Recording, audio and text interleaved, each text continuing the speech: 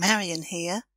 In this video you're going to learn how to change the text colours for your entire website in one quick and easy lesson. Some themes use light grey for the text colour, which can be a bit hard to read. And I find that harsh black is not easy on the eyes either, so I like to use dark grey. I've included a few shades for you in the text below this video. In your WordPress admin area, go to Appearance, Customize, and find your additional CSS and paste in the code.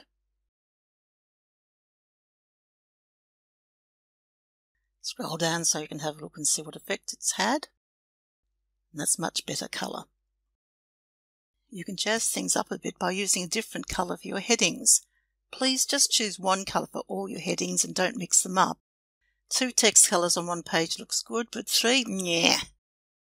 Okay, let's try this.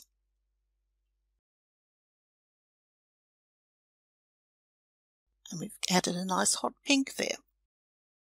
But if green's your thing, try this one.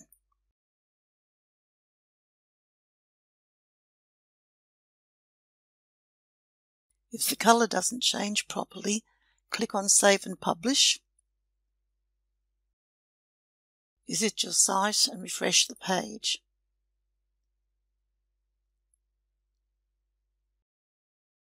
You can find your favourite colour hex value at this website. I'll leave the link below the video.